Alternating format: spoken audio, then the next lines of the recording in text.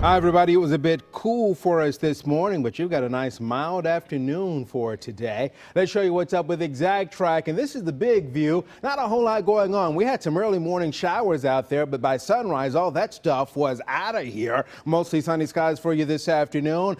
Front drapes across parts of the area tomorrow, so with that, maybe a little extra cloud cover, but outside of a stray shower over the Bluegrass State, most of us should go through tomorrow rain-free. That's called Wednesday Transition Day. There you go. There's a system that's headed our way. It may bring a shower in here, maybe even a thunderstorm Tuesday night, but a lot of Tuesday morning, not a lot going on, but into the afternoon Tuesday, we get showers to pop up, and then this is what we're going to watch for Wednesday night and the Thursday, showers and thunderstorms, and that's the leading edge of much cooler air that comes in here for the end of the week. For today, 70, tomorrow 74, 76 on Wednesday, 63 Thursday, 49 Friday, 31 Friday night. Could be back below freezing again on Saturday night, and then 52 for a high on Sunday.